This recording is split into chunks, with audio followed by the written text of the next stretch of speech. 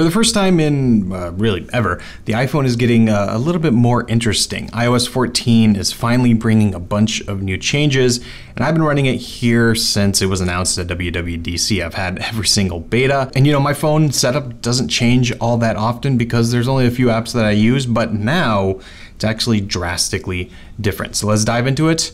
Here's what's on my phone with iOS 14.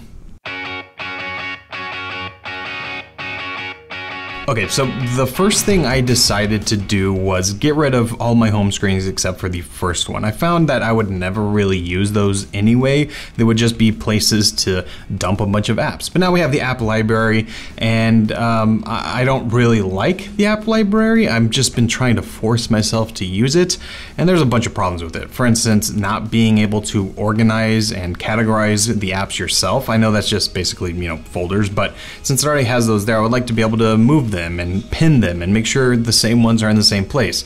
Everything kind of moves around. If I download a new app, everything moves, shifts.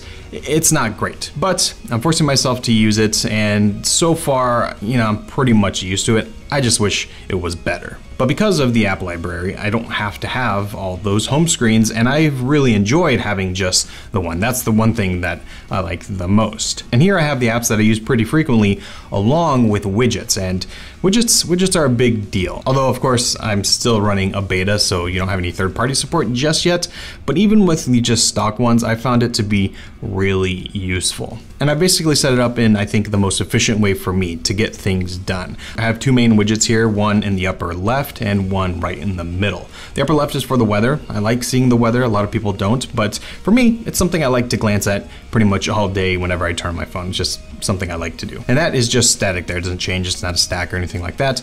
But below that is where I have a smart stack. And there's only three that I'm using and I find really helpful and useful. Calendar, of course, you know, having it at this size means I can actually see what's coming up on my calendar, and I can see the date, which is great. And then next I have reminders. No surprise here, when there's a reminder that is coming up, it pops up since this is a smart stack. Again, just very helpful. And the last one is Siri shortcuts, which I think, at least before third-party support comes out, is the most useful and powerful of the widgets.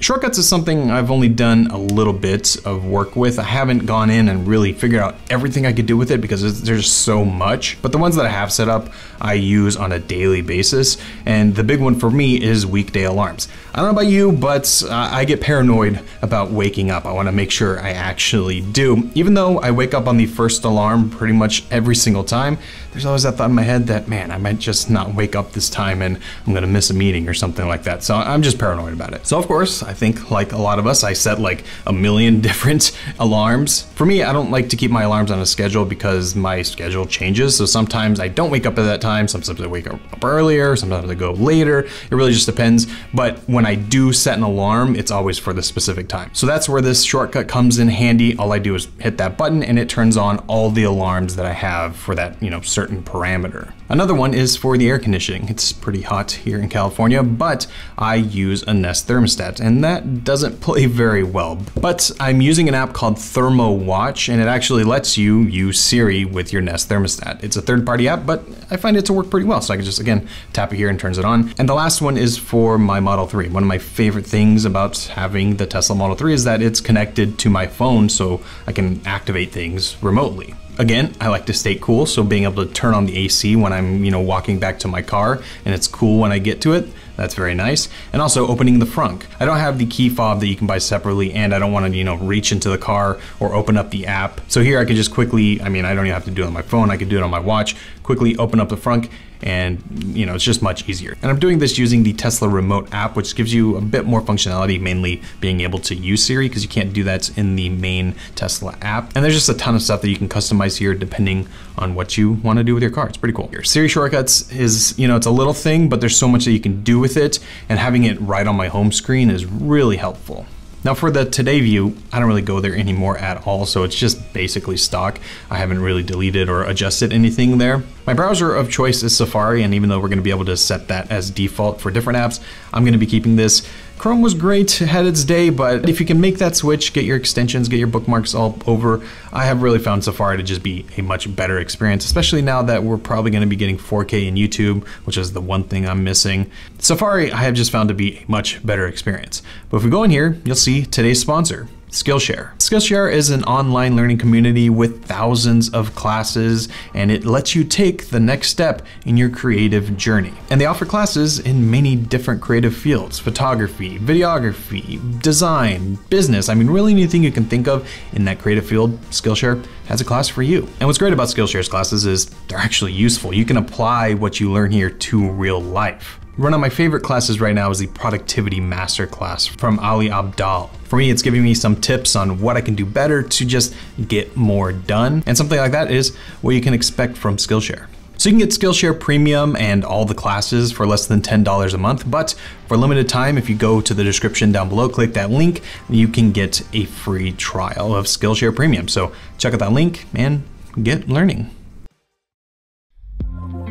On my main screen, I have, again, the apps that I use all the time. So, you know, the phone, camera, photos, all that kind of stuff. I have my navigation. I'm one of those people that like to just go into Google Maps and like explore different places in the map and see the street view and everything. So I'm actually in that app quite a bit, which maybe is kind of weird, but I like doing it. I have my home folder, which has a bunch of my smart home apps and just things that I use around the house. Nothing particularly interesting there. But then in my finance folder, you know, basic finance stuff. But one app that I really enjoy, I don't use it all that often, but it really comes in handy when I do use it. It's called Privacy. This lets you create a kind of fake credit card. So I put my credit card in there, my real one, and then I can create a new different card with a different number, and that's just using the money from my real bank account or my real bank card or whatever. And what this is great for is things like free trials. So, you know, you have that 7-day free trial or whatever, you have to remember to cancel it, otherwise they're gonna charge you. But with Privacy, you don't have to worry about that because you can set an expiration date or you can set a limit.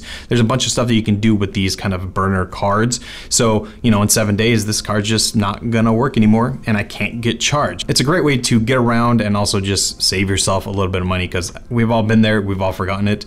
This is a great app to check out and it's free. Other than that, it's pretty standard stuff here. I've got Notes, Tesla, social media, YouTube, and work stuff. I mean, there's really nothing crazy here, but there are a few other apps that I've been using that I think I can recommend. Now, I always get asked where I get my wallpapers from, and there's really two places, well, three. The main place is I just use my own photos that I have taken, but if I'm not doing that, I get them from Unsplash or Vellum. Unsplash is a website that gives you free photography for really anything, but the main thing I use it for is for wallpapers, and it's great. They're high quality.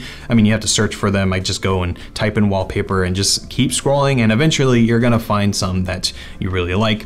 And that's basically what I do. Same thing goes for Vellum, although this is more of a dedicated wallpaper app. And again, you know, same idea, just keep scrolling and you'll find one that you like. Another one is an app that's a little bit more niche, but it's for white balance. And I'm not even gonna necessarily recommend the one I use, it's just the one I had and I paid for a long time ago. But having an app for this, if you do video work or photography work, is great. And you would think that it wouldn't be all that accurate because it's just using the camera in your phone, but I've found it to be very accurate, surprisingly. I've tested it with the white balance card and, you know, done it the proper way and then just used the phone and typed in that number.